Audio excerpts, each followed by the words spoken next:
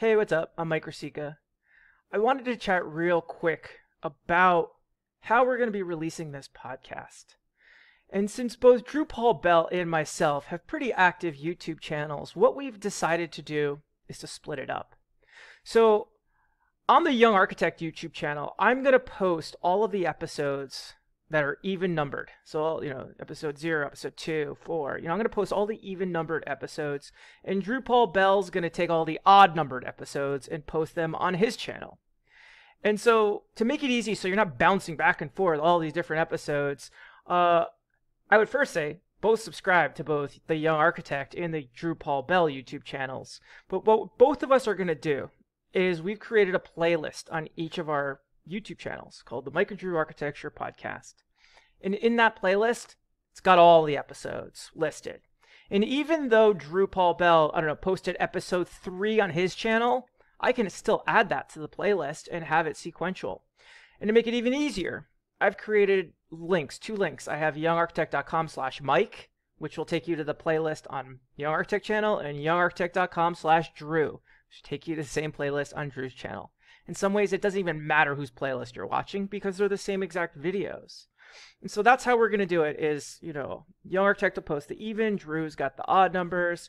And then in a couple of weeks down the road, after we get this playlist, this podcast kind of rolling out a little bit faster, we're going to strip the audio. We're just going to take the audio from all these and we're going to actually put it out as a podcast, the same way we publish the Young Architect podcast. We'll post it on iTunes, Stitcher, Spotify. We'll get it out there. But for now, we're just releasing these on YouTube. So that's how we're doing it. And I hope you enjoy the new show. Take care, everyone. And we're back. Me and Drew. How you doing, Drew? It's been a couple I'm weeks. doing good, man. How are you doing? It's been a busy few weeks. I know. I think it's been like 3 weeks or like 3 or 4 weeks since we've last done a podcast. I hadn't thought about it, but I think you're right.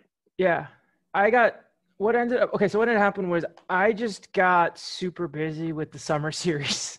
And it was like every day it was just like I was working on my talks. I was organizing things. We're, getting ready for this event. And I was like, Drew, we just gotta put this thing on hold for a minute. And then the summer series happened and Which was great, by the way. Yeah. I want to hear what Drew, I'm really interested to hear what you think of the summer series. Maybe we'll just dive right into that. What'd you think, Drew? It was cool, man. I feel like, all right, so when you're dealing with something like that, it kind of depends largely on the group. Well, sorry, I think that matters whether you're doing it online or whether you're doing it in person, right? Mm-hmm. Like it's kind of like the vibe of all the attendees. And that's what was I think that was the biggest benefit of the conference in Portland, Oregon, which was that like everybody there had an amazing attitude. A lot of them knew each other already, or it's just because like you said that vibe, but like the venue was actually cool instead of some boring conference center. And everybody was kind of on the same page and they were all there ready to party, whether that meant partying for real or like focused on the keynotes and on the workshops and whatever. But I feel like that same energy, they brought that same energy to the online conference. And I was a little nervous because I felt like once we got in there, it's kind of weird, like, this digital thing. But, like we had the comment section going in the chat and things were going really well. I loved like the networking event. Oh yeah. Things that we had. With Marley. Yeah. Because she'd brought this, they'd break up into like these small groups and everybody was talking about what, prompts, and it was a great way to handle the difficult situation of having a conference online. Yeah. I feel like it satisfied all of the challenges in doing that. Then on top of that, you had a little bit different dynamic where you had the actual lectures. And I noticed how, normally if you go to a conference, they got like the keynote address and then they got other time slots and then you got to pick one or the other what you're going to do. But then the way that you structured it, I thought was interesting because it's like there was only ever one thing at a time going on. Mm-hmm. but the idea is that it's going to be recorded. If you want to skip something, you like I didn't sit in on the ARE lectures because I've already passed the AREs, and I Yeah. had work I was trying to get done at the office, working from home. It allowed a kind of flexibility to it. Like it, obviously the first online conference I've ever attended, but also the best online conference I've ever attended.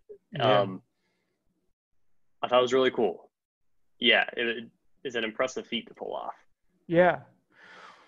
I know it was scary. But in a weird way, and I talked about this on one in my keynote on the last day, was it was actually my coach, Danielle. She said to me, she said, if anyone can pull off an online conference, it's you, because you already have this, like you've already accomplished the impossible, which is creating an ARE study group, which is impossible, yet doing it digitally with people across America and having it be like completely self-sustaining and working with the ARE bootcamp. She's like, you've already accomplished that. You're already using the technology. You already have the Young Architect Academy platform where we can host all of the videos and all of the information. That already exists. Creating that, if you didn't already have it, would have been a huge burden, but it already existed. We already had the space for all that. And Like the infrastructure. yeah, and we already had an audience. We were gonna do a conference this summer anyways during the same time. We already have the audience, we already have the people, we already have the connections to the speakers and the workshops. We already have the Zoom accounts. I've been doing webinars since COVID happened. There were so many pieces that I felt like were working in our favor. The scary thing, though, was we've never done this before, and that was just what terrified me. But yeah, I think it was a huge success, man. I also love how like we can go back and watch the recordings Yeah, it's still there. because there's an argument in architecture that I always thought was really cool. It was like, you should do something with one material that you can't do with some other material.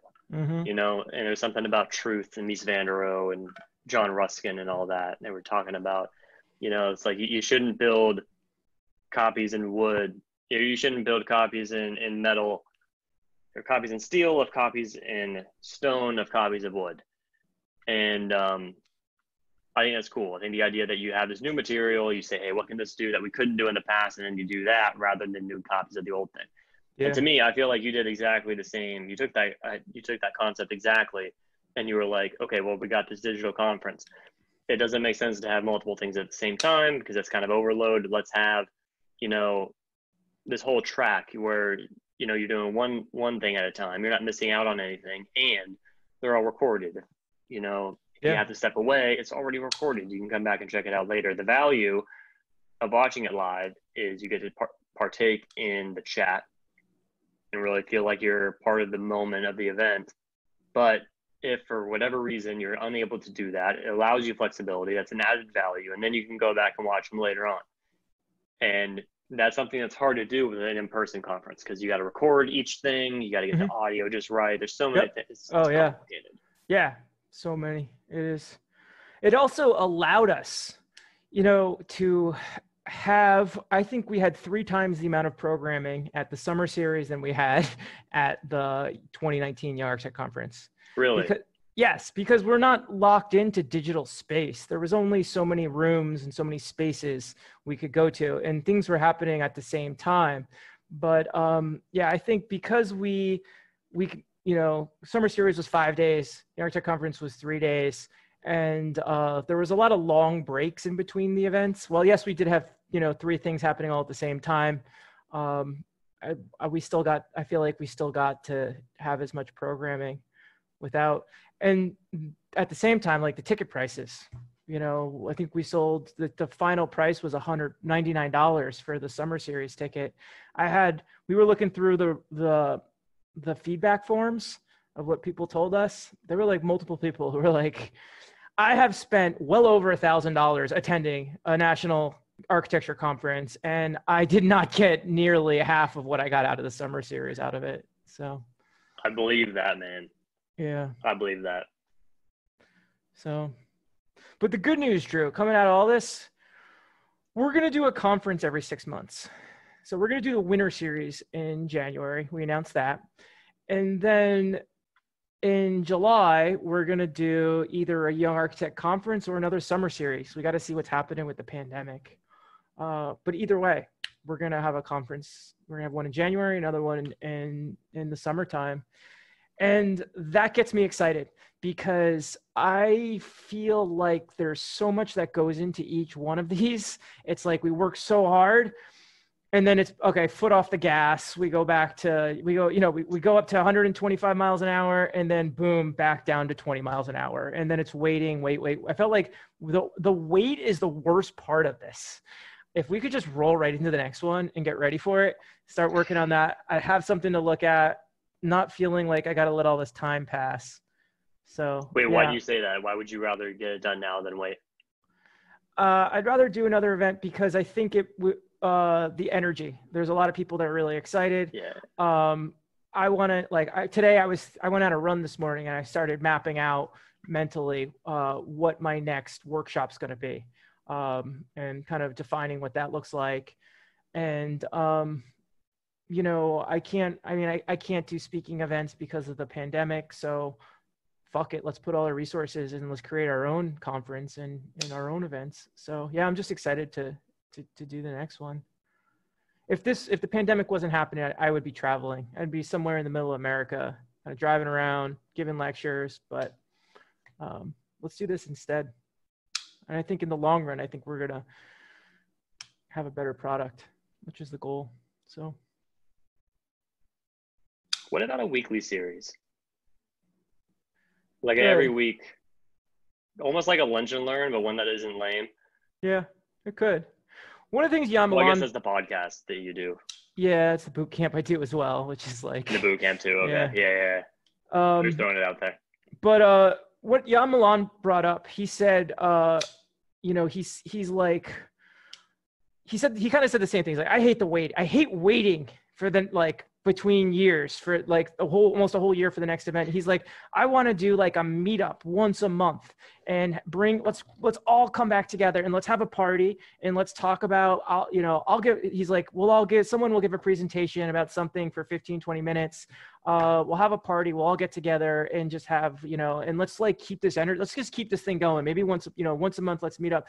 And I said, I love this idea. And Chad, Drew, did you ever watch the Young Architect conference videos where with the days where Chad made he made like a 10 to 12 minute video for each day with a little bit of everything that happened during that day. He's going to do the same thing with the summer series.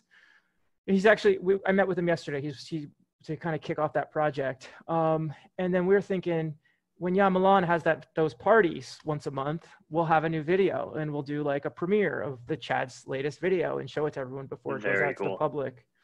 So nice. Yeah, that'll be fun. Drew, did you have a favorite part of the summer series? Favorite part?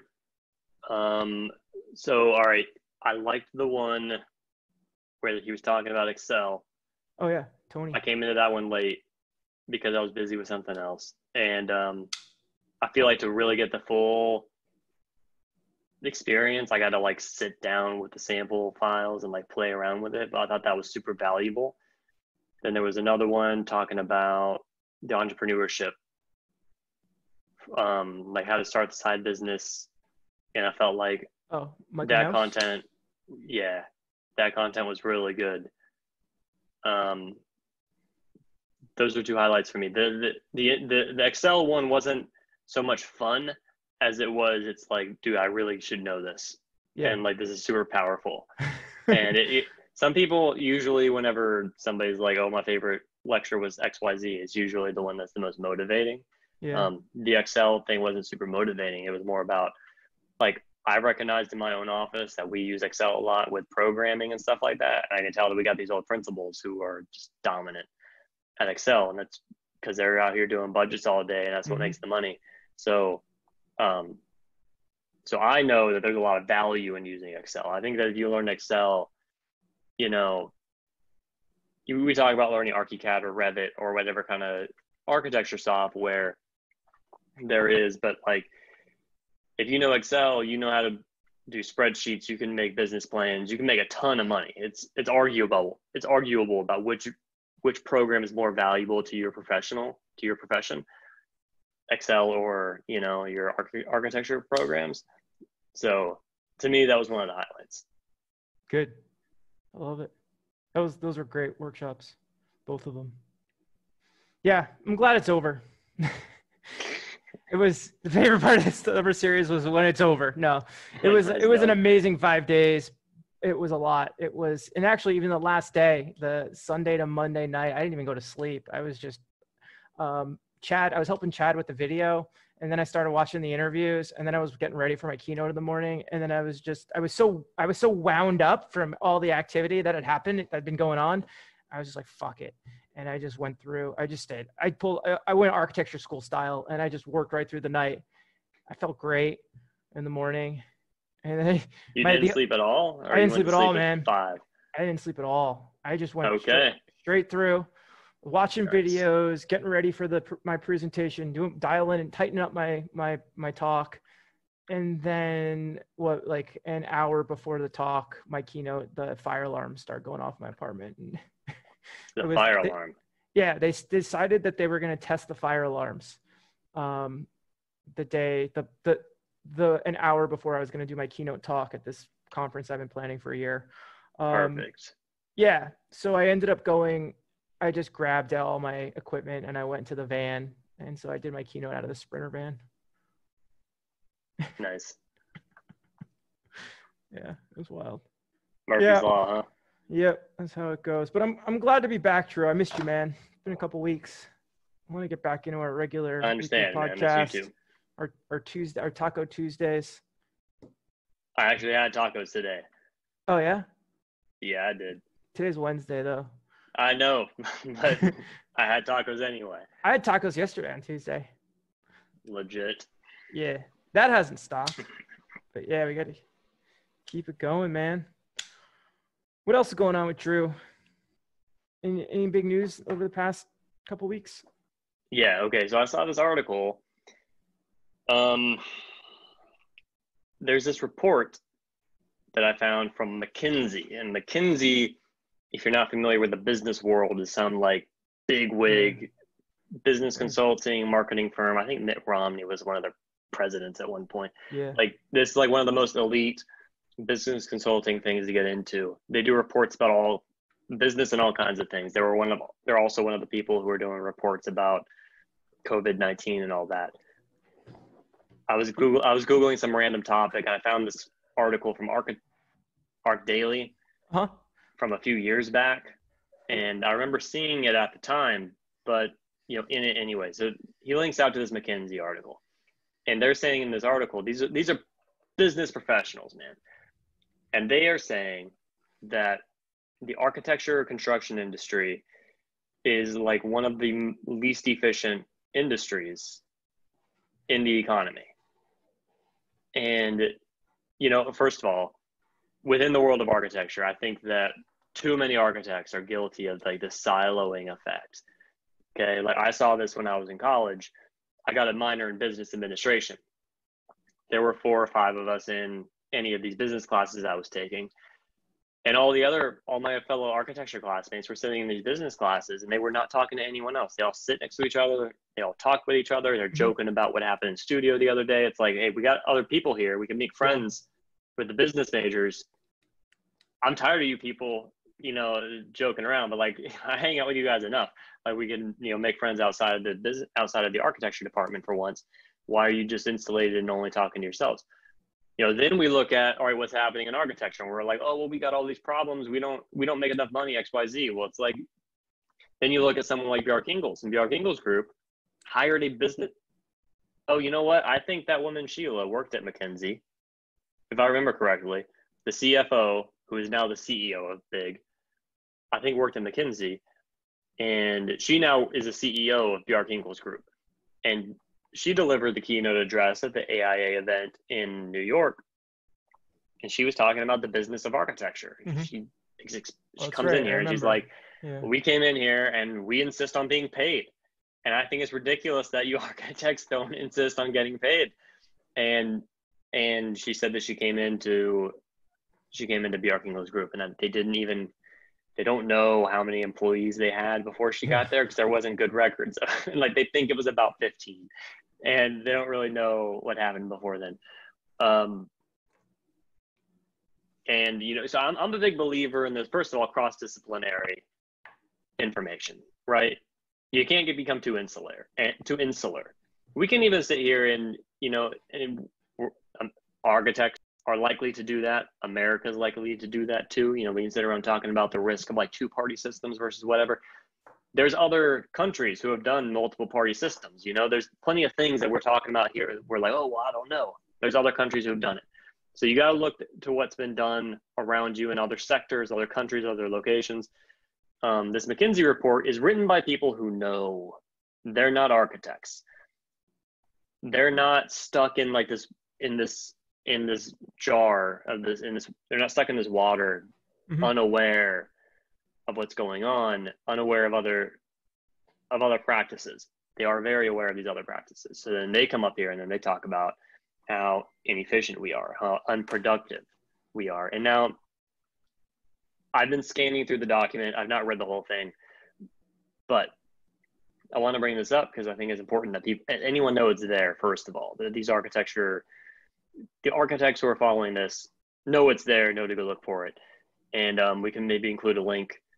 But one of the topics that they talk about is the notion of production and efficiency. They use the word bespoke. Okay. They say, oh, well, the problem is like there's a bunch of bespoke projects. And to me, I feel like there's kind of this interesting balance here, right? They compare architecture in many places to manufacturing. Okay. They look at it like at a GDP kind of level. Yeah. So you look at the efficiency in manufacturing today versus, I don't know, 2 decades ago, 6 decades ago, and efficiency has skyrocketed. I think they said that something's been going up by like, I think 3.6%. I think that's general productivity is raising by 3.6%. And I forget if that's across the entire market, like all these different markets, or if that was the US economy or the global economy or what. But like in general, they said that like the average or something is like 3.6%. And we're much lower than that. We're like I don't want to say some numbers because I don't remember numbers very well, but like 1 in the 1s degree. And so, so part of the criticism is that they're like, well, could we manufacture buildings better? And I feel torn about that topic specifically. And there's lots of topics. This is like a 100-page report, over 100 pages. But I feel like within architecture, I don't want to sit here and defend something that's not optimized. I think that we should definitely progress. However, I look at what's going on with architecture, and I do think that designing architecture is very different than designing cars because everyone drives the same Toyota. Like when I say a Toyota Camry, you know what I mean. Maybe this one has extra cup holders or it's got pockets in the back seat, or maybe it's a V6 engine versus a V4 or a 4-cylinder. Yeah. But in general, they may be all driving the same cars, but they're not all living in the same houses. But then I wonder, well, do we need to all live it? Like nobody cares that their cars are all the same. And nobody cares that they have the same Jordans. Nobody cares that they're listening to the same songs. Yeah. And it seems like they don't really care that they're all living in the same houses, because these cookie cutter McMansion developments are indeed selling. And we can sit back and we can say, well, that's stupid because we're architects and we have our nose in the air. But I don't know. Yeah. I think that well-designed projects are better than like the cookie cutter McMansions. But maybe I've been trained to think that. Yeah, I don't think it's always housing though. I mean, all of the projects I worked on, it was solving a problem. There's a unique site, there's a unique problem that needs to be solved, and the architect, we need it designed, we need to build something to solve the problem. Yeah, that's right. And that's a bias that I keep finding myself having, because within my first office, I was working on houses. And my office now, we're working on corporate environments. And through reading this report, I realized too that they very clearly make the distinction. By all means, make no mistake, this is my confusion, not the report. The report, I think, was very good on this. They talk about there seems to be two worlds. It says like a tale of two worlds, or tale of two cities, or tale of two industries. There's the large mega project, at least large project companies, and then there's the small project companies. And they break this down like subcontractors are small projects. There's contractors and architects and all kinds of people who are doing minor little things. Maybe that's modifications to a building, small one-off projects. They also include single family residential in that category. And then in the other category, the larger category, they got mega projects, they got public works projects, high rises, civic projects, whatever. And so I find myself too often thinking about houses when I'm reading this report, but in reality, it's everything. Now, I don't think I want to see mass-produced skyscrapers. I don't think I want to see budget skyscrapers, to be honest. Yeah. And here's another thing that's crossed my mind. It took 300 years to build some of these Gothic cathedrals. The Sagrada Familia in Barcelona is still under construction. And nobody's going to look at that and say it's ugly. Well, maybe some people will look at it and say it's ugly, but there's a huge amount of people who travel all the way across the world to go see it. And so there's obviously a value in that. It's bespoke. I don't want to see 16 copies of the Sagrada Familia. That would be cheap. If I saw it showing up in Chattanooga, Tennessee, I'm not going to go travel down to Chattanooga, Tennessee to see that. Somewhere in Tennessee, they have a copy of the Parthenon. Oh, they do? I don't know if you knew this. Yeah, they have an exact replica of the Parthenon somewhere in Tennessee. I forget where. Fun fact. But if there was copies of the Parthenon everywhere, I don't want to go see copies. I want to go see the real thing. Yeah, Las Vegas. Yeah, I don't need to go see the mini version. What do you think about this, Matt? What do you think about mass producing buildings, man? Because that's been a topic that's come up that we learned about in our history class. And I'm not so sure about it. I think it depends on what the building is. I worked on a bunch of industrial buildings where it was, those Butler buildings. Well, in some ways, we just laid out the dimensions in the engineer and we drew it up and boom, it arrived. Explain to me what a Butler building is, because I should know what that is, but I don't. It's a truss that kind of meets in the middle. Yeah, it's a truss metal frame building that they they pour a foundation with the anchor bolts, and they come in and they put the trusses up, and it's just kind of like a hanger. Which is where like they got the metal columns going up the side, and then an arch. Yeah, they're like the I-beam kind of columns that come to make an arch, and then you put a shell on it. Usually corrugated metal, right? Yeah, and so I did a project where we in some ways it was a prefab building that showed up, and we built a building around it and made that work. And it was efficient, it was cheap, and it served its purpose.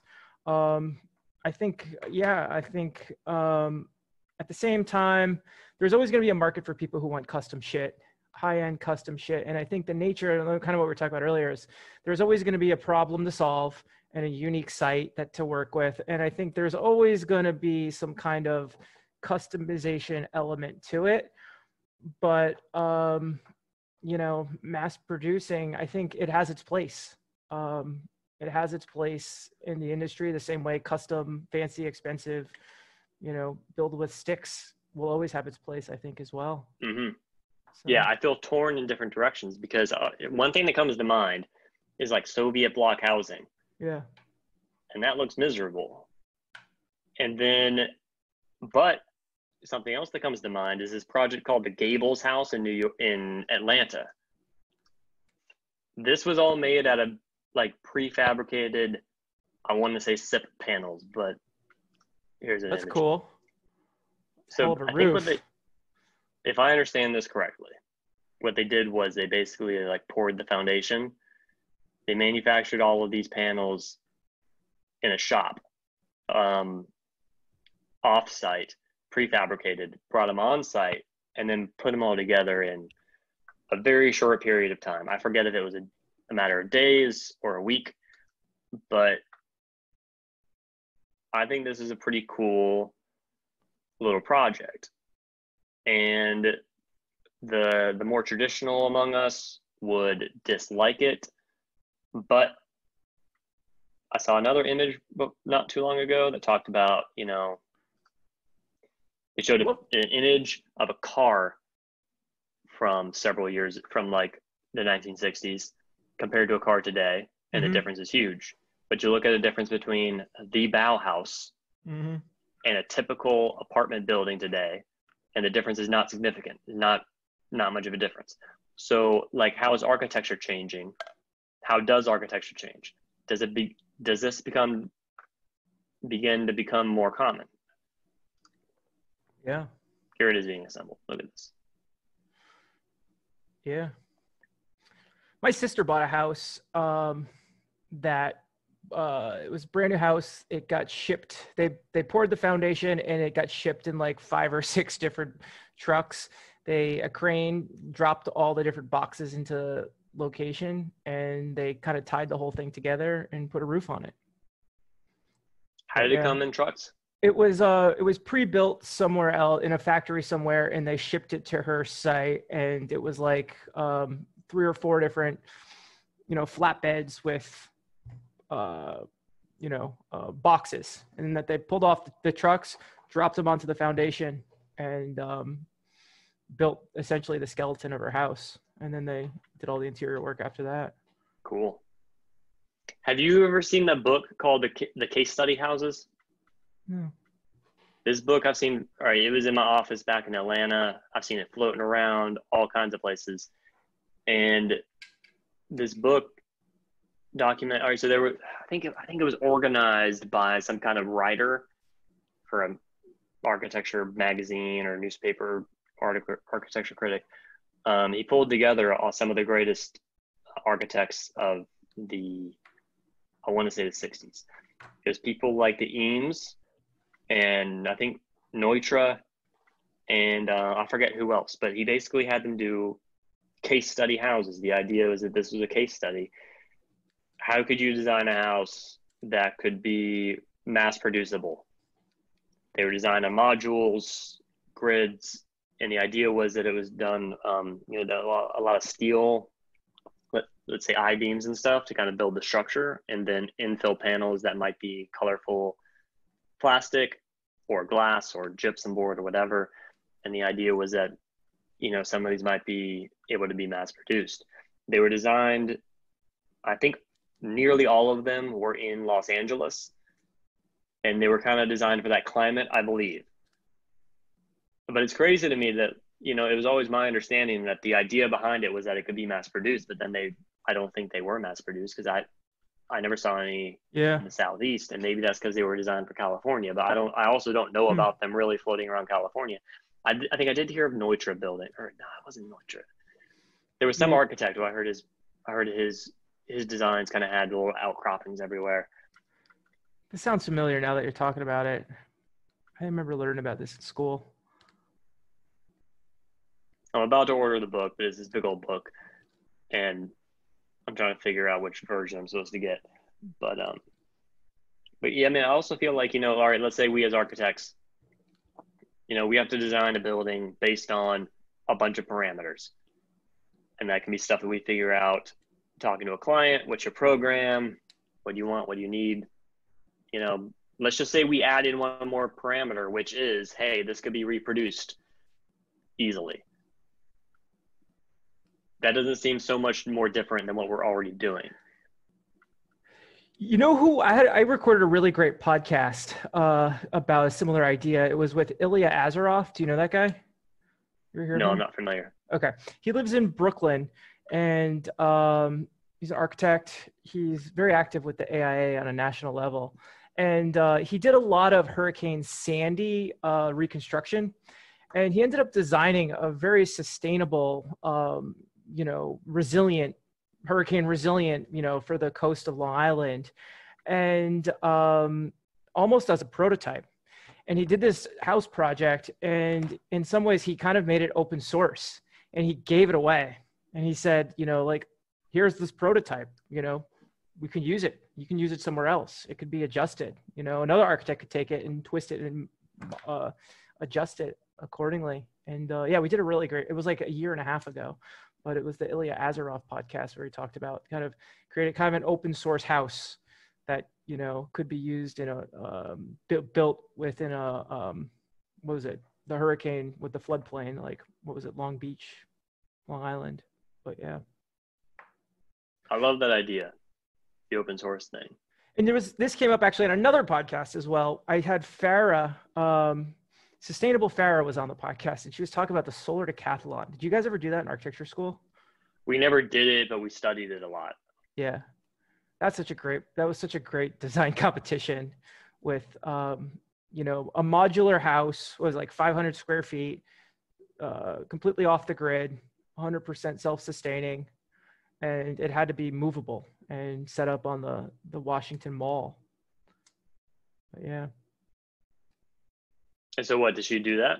She was a big part of it for a long time. She went to City University, and they worked really hard on it. And when I was at NYIT, we were also competing with it as well. And the students would actually build the freaking building and bring it down there. It was a great project. I participated in the design competition. After that, when the time came to actually do the work and build the building, I wasn't interested. But it was, I think, but overall, I mean, it was just a fantastic project about kind of thinking modular and design and sustainability and kind of combining all these topics. Dude, right now, I would love to build something like that. Like, I'd love to partake in a team like that. But I also know that I would be just like you in college. Yeah. I didn't want to be dealing with that shit because it's funny because I feel like in school, I think you need to know that stuff, how the building actually goes together, and you gain amazing experience for doing that. But that does not add any more to your grades. And I think this might have been a weakness of mine. I was so worried about the grades that, I was focused on what I had to do to do well in studio. And if I was going to spend all these hours, sinking all these hours into this other project, and then I didn't do well in the studio project, I wasn't willing to make that sacrifice. But, I also look back at one summer when I did contracting work around Atlanta, and I learned a ton during that. Like, I feel like you could give me a drill and a foundation and I could build a house. Like, if the concrete slab is already poured, I can do everything else. Yeah. Like, it's funny how sometimes you could learn more about architecture by not being in architecture. And, yeah, dude.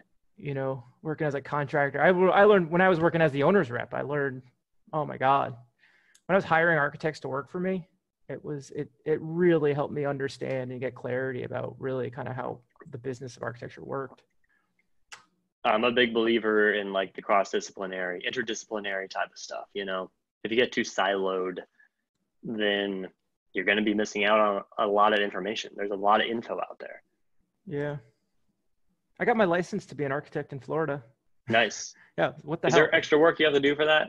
No. Because of the hurricanes? I just paid a bunch of fees and processed a bunch of paperwork and waited. It took a while. It took longer than I thought it would take. And I was worried. I was like, oh shit. NCARB's not going to help me out because I'm microsika, but it came. Don't have any friends over there, huh? Yeah, but it happened. How long did it take? It took like 2 months, and I thought it was only going to take like 4 to 5 weeks, but yeah. Oh, okay. Yeah, so. I got my reciprocity in New York. Oh, that's good. How long it took? I think it took a month or two. Yeah, I was surprised at how much the fees were. It was a lot, but like my office covered half of it. Yeah, it was like, I think it was like 1,000, maybe a little more. But then the office covered half. That's a lot. I think I paid NCARB 300. What was it? NCARB? It was either 377 or 366.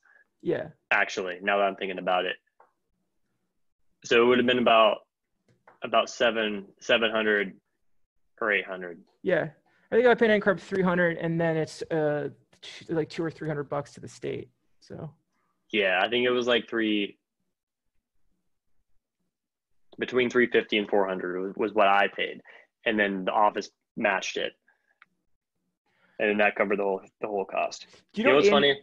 Oh, I got home from something, and I've been walking home like a few nights in a row, and down in the hall in the Empire mailboxes, there was this thing down there. It said "Do not bend." I was like, "Huh, what is that?"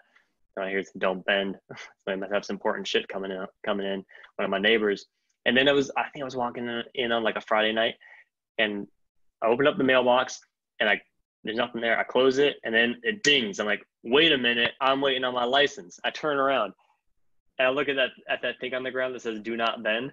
I might go out and pick it up, and it's mine, and it's my license in New York, and it sat there for like a few days before I realized that it was my New York license. That's now funny. It's framed and hanging over my. Yeah, there you go. desk.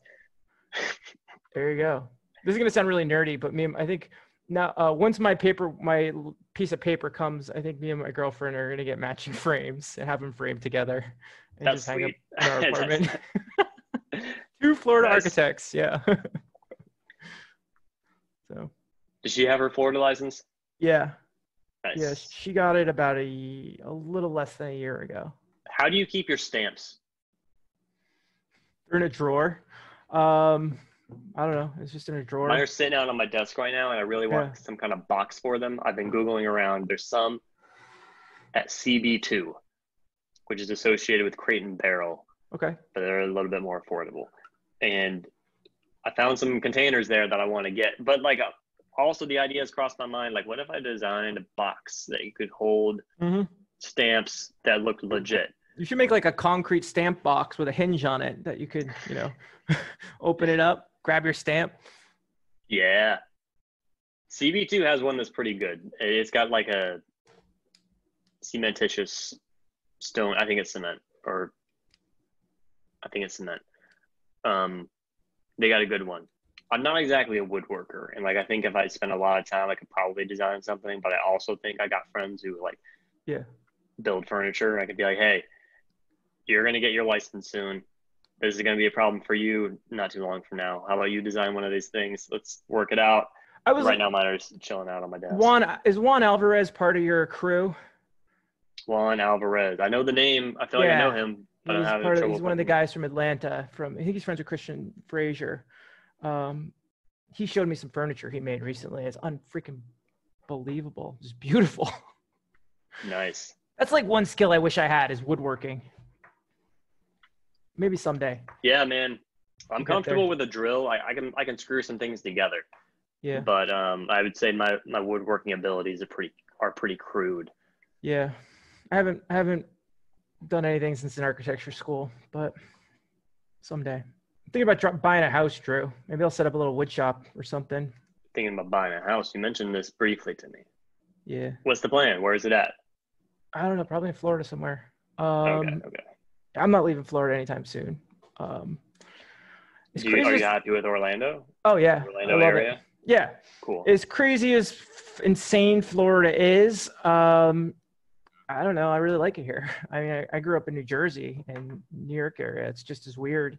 But yeah, I really like it down here. And so, I don't know. I'm thinking about being an adult and probably early 2021, buying a place to live. I mean, I'm paying a fortune in my apartment here. It's really nice, but it's a 3-bedroom, 1,500 square foot apartment with a pool. And, I don't know. I'm getting closer to paying off all my student debt and my van and all that. So I was thinking about, maybe I buy a house, but I haven't made any moves yet. It's just, I don't know. These are adult things that I've been kind of kicking around. How do you feel about the idea of buying a property where you could maybe turn it into a duplex, rent out to people? Yeah. If you live in Orlando, there's tons of Airbnbs for people trying to go to what I would probably do is build like a little accessory dwelling unit off the back. I think that'd probably be more of a reality. regardless of what I get, there's going to be some kind of a major project that comes with it. It's just the nature of who I am. You know, I'm going to build something, you know. I don't know what that looks like yet, but yeah, so I've just been kind of kicking that around, starting to look at houses and stuff, but I got to get a feel. I got to research it more. I'm like a professional researcher. I like researching things and comparing and learning and educating myself. But a lot of the stuff I've seen be like, they want $400,000 for that piece of shit house. That's stupid. Like, so I'm just trying to get a feel for what things are worth. Mm-hmm. That's nice, man. That's good. That's a big step. Yeah. But so you are interested in turning it into kind of an investment where you have a rental property on the site somewhere? Well, yes and no. I mean, I run my business. It's part of that was part of the apartment deal as well. So this 3-bedroom apartment, it's not just me, my girlfriend, and the dogs. It's me, my girlfriend, the dogs, and young architect who actually live here. So, right. Yeah. So that's part of it as well. But yeah, I've considered that. I like having the space. Before pandemic happened, you know, I was constantly having visitors. Even when I lived in Portland, I like constantly, I don't think a month went by without having someone come and stay with me. So it's just kind of the nature of who I am. So yeah, there'll probably be space for other people as well. Nice. Yeah, I've been real fired up about the idea of property development, like real estate development, because I feel like I saw there was a lecture at the AIA event, the AIA conference in New York, and I actually missed the live presentation because I think it was at like 7 a.m. So I did not go. But the YouTube videos online, and they're talking about architects as developers. Oh yeah. And they have this neat little graphic where he's talking about first is like property acquisition, and then it's like design, and then construction, and then sale. And architects only get in after the first step, which is property acquisition, and then they get out before the end, which is the sales. Mm-hmm. And I'm forgetting something in the middle, but it's something like that. Point is that the first and the last stage, architects are not there. If we just stepped in a little earlier, we could cash out at the end where they're selling the property, because we're pumping in all this work. You get the drawings done, all this, that, and the other, but we're not reaping the benefits of the developer. And I love the idea of, you know, architects running development. So I really want to get into that. I think the way you get in, it seems like you get in on the ground floor, converting a single family house to a duplex or something like that. Yeah. I've been out here looking at Zillow, you know, for a little while, trying to find, is there something I could afford? Could I make the move on something? And the numbers look tight for me. I haven't found any deal that makes sense yet. New York City's a tough market too, man. Yeah, I think New York is impossible. I've been looking in Atlanta, actually. And I got a buddy who's getting an MBA. We were thinking he's going to be making a lot right out of college. But that was before COVID, so I don't know if that makes sense anymore. But he was talking, he's interested in the same thing, but his background is MBA and business, not architecture at all. And so, you know, we're good friends. He was like, hey, maybe if you could pitch in like, you know, X amount, I could find a few other people, X amount. We could buy a 16-unit rental building, apartment building. Sounds scary to me. I'm captivated by the idea of real estate development. It's been in the back of my head for a long time. I don't have the capital to move on it right now. So I'm still like lurking in the background, studying everything. But like, I really want to make the move on that. There's a guy in Atlanta called John Portman, who's one of the most famous architects out of Atlanta, but he got a lot of shit from the AIA. I think he got kicked out of the AIA because he was an architect and a developer. And you know what they said? They said that's a conflict of interest. That there's 3 parties involved. It's like a 3-legged stool, which first of all, I don't like the analogy of a stool. Like I understand what you're saying, but like don't call me a stool. You can come up with a more elegant analogy than that. It's like it's business, design, and construction. And when you are business and design, that's a conflict of interest. They weren't happy about that. Like they were mad he was winning so bad. He designed half the buildings on the skyline of Atlanta. Yeah. I don't know. It sounds like the architecture industry to me. You know, people don't like it when other people win, but I don't know. I think it's kind of silly. If the guy has the money, he could be the developer, the architect, or the contractor. I think he also ended up being a contractor company as well, by the way. So he basically just ran his own. He was like his one-man wrecking crew. I'm going to show you the building he did. Let's see it. This is the Marriott Marquis in Atlanta. Dude, I remember when you were there. You were at that fraternity, weren't you? Yeah. You made a YouTube video or made an Instagram story there or something. This is John Portman. He was all about some atriums. I think this one. I think it's the Hyatt, which is a block or two away.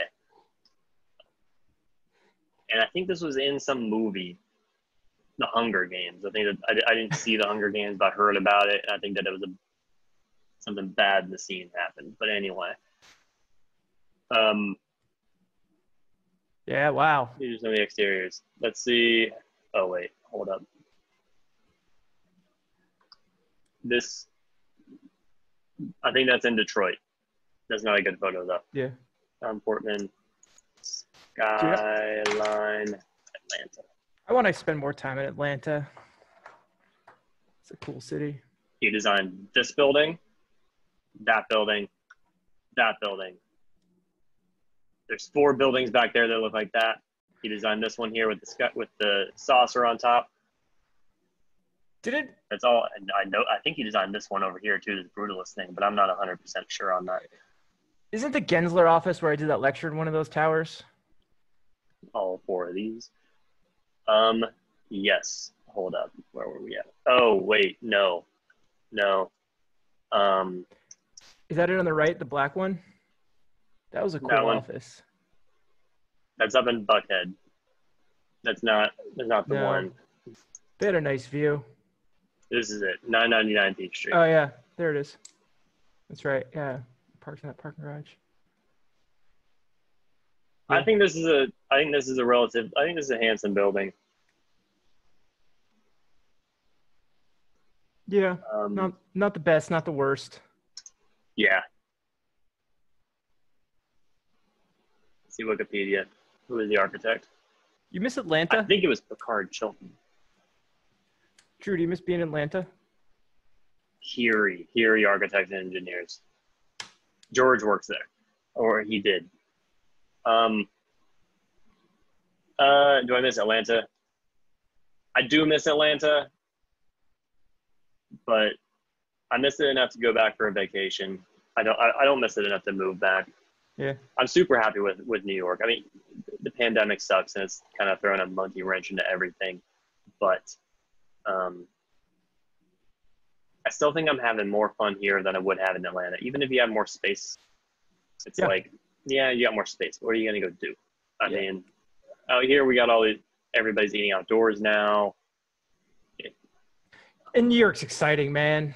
I mean, I grew up there. I've been going to New York since I was a kid. But I mean, if you've never lived in New York City, there's so much to explore in different neighborhoods and places and things to go, things to do.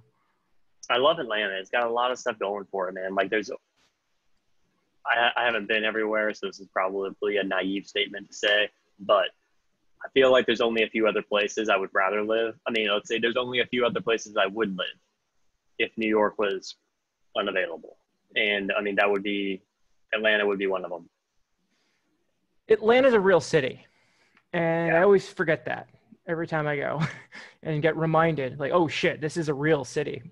Whereas like Orlando and Portland, Oregon, even Seattle, like Seattle's more of a real city than Portland is, but I feel like a lot of other places. I was a little surprised at how small Portland was. Portland was cool, but it wasn't the metropolis, because I guess Atlanta was kind of my litmus test. Mm-hmm. I assumed every city that's not New York, Chicago, LA, Miami. I don't know. I just figured that like, okay, they must be one tier lower in terms of density, size, whatever. I thought that was like Atlanta level. But then after seeing Portland, I realized, oh, maybe Atlanta's bigger than somewhere like Portland. And Portland's kind of like the New York City suburbs in a way too. I mean, there's parts of Long Island. It's a good way of putting it. Kind of reminds me of Long Island in a way, with all the different little neighborhoods and things happening. But that's a good way of putting it. I hadn't thought about it like that. I think you're right. Do you miss Portland? No, I don't. I miss my friends. There's a lot of good people there, man, Same and here with Atlanta. that was why I stayed there for as long as I did. Um, everything I loved about Portland, everything I fell in love with Portland for the 10 years I lived there, by the time by the time I left, it was all gone. It was not. It was a different Portland. I had What do you changed. mean by that? Um, it was all these cute little. What ended up happening was California decided to to move California to Portland, and they drove up all the housing costs. Airbnb, the cost of living got very expensive.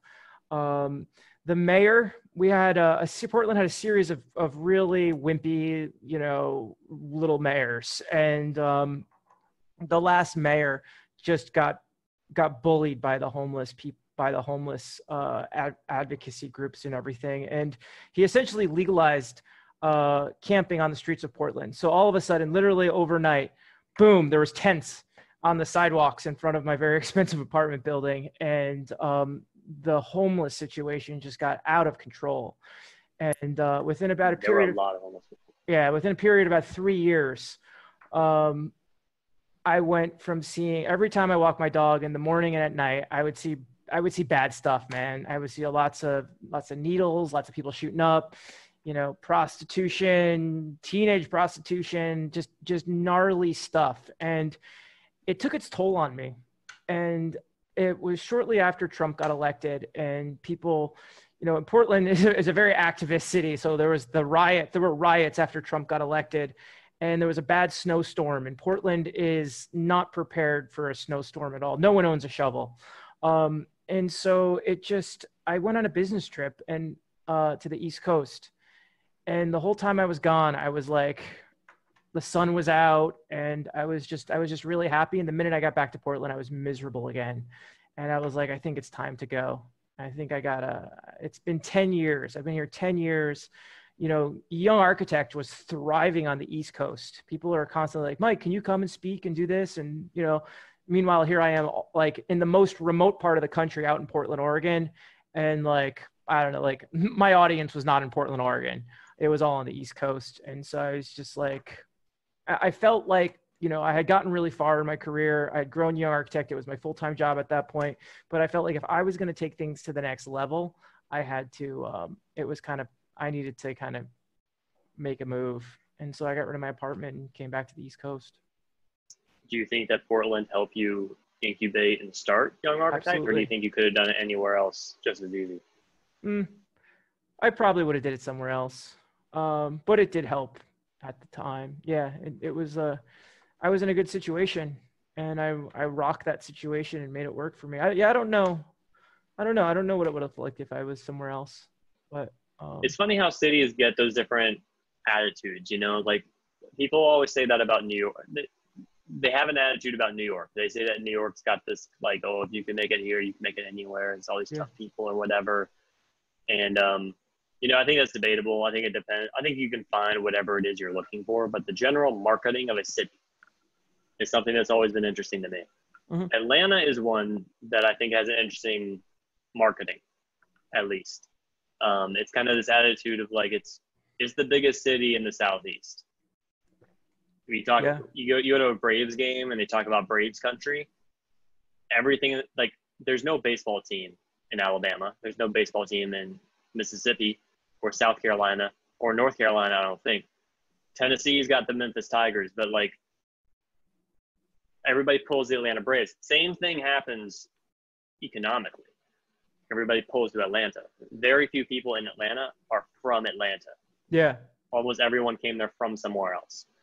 And so it's got this weird dynamic quality to it. And it's like, it's also like, it's got the civil rights history to it. It's like the rap hip hop center of the world.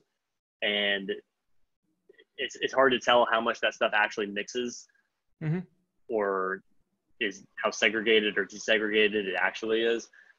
But they have have a saying that Atlanta is the city too busy to hate. And, I like that a lot. I like the idea that, this is kind of where it's the crossroads between a lot of different cultures in a sense, not in the way New York is, it's different. But it's also got this southern flavor to it. So it's not like super fast moving. Like New York has the marketing of being super fast moving. But yeah, I don't know. There's a lot of things I like about it. I'm not sure what spurs it on. I think that the mayor of Portland is very influential. Only because I've heard about it a lot lately, even with the riots and stuff that have been Different going mayor, on. but It's funny as we've heard the mayor of Atlanta coming on as well. She seems cool to me. I don't know. She's that black woman, right? Yeah. Keisha Lance Bottoms. Yeah, she seems cool. She seems pretty cool. Yeah. Yeah, I don't miss Portland at all. I see everything that's happening in the news, and I felt like the day-to-day just took its toll on me. I saw more gnarly shit on a daily basis than I've seen since I've left Portland. And yeah, I just don't want to be around people shooting up all the time and, junkies everywhere and that's not like, I was spending a lot of money to live there, and it's just not my reality. And so I was just like, I don't know. It was kind of time for me to make a move. So yeah, man. I know what you mean. I saw some of that when I was there with the Young Architect Conference. Yeah. And yeah, there were those little pockets. You'd walk past them. I In felt some like ways, within Atlanta, I'd cross some pockets like that too, but it didn't seem quite as prevalent in Atlanta as Portland. In retrospect, I had no idea at the time, but I kind of regret doing the Young Architect Conference in Portland, Oregon. I went out to Portland, Oregon 2 months, or, the conference was is in July. I got there early June. No, I got there middle of June. And so I spent a month and a half in Portland, Oregon, kind of hustling, trying to get people to buy tickets and come to my conference. And no one bought a freaking ticket. I didn't want to bring that up. But yeah, when you were talking about your audience all being over on the East Coast. Oh, yeah. I remember you telling me that you ran around trying to get everybody in Portland to show up, and then they didn't. Yeah, I met with all these firms. I offered them discounts. I said, and it was like, Mike, maybe next year, And yet there's people who are willing to fly all the way across the country, but the people in Portland won't walk down the street. I had more people from New York City show up than I had the people that this event was right in their backyards. So, yeah. And then, I don't know. And then it's kind of, but I didn't know. I mean, it was an amazing event. I had no other options. Yeah. Well, I think it was a refreshing take to be in Portland. Yeah. Everyone wanted to see Portland and visit, and kind of, I think it's a big part of it too, is traveling, going to a conference and getting outside I think when it's right in your backyard, people take it for granted. So, all right, guys, me and Drew have just been rambling for, I don't know how long, hour and a half. I think we're going to wrap up this episode, and we're going to record some more. Drew, want to record another episode next week? Yes, for sure. And Drew, let's talk about this on the podcast. We got to release this son of a bitch. We've got like 5 or 6 episodes. I don't know how many. Destiny's been editing it and polishing it up. And so now that summer series is over, let's get this thing out the door. And let's start sharing this podcast with the public.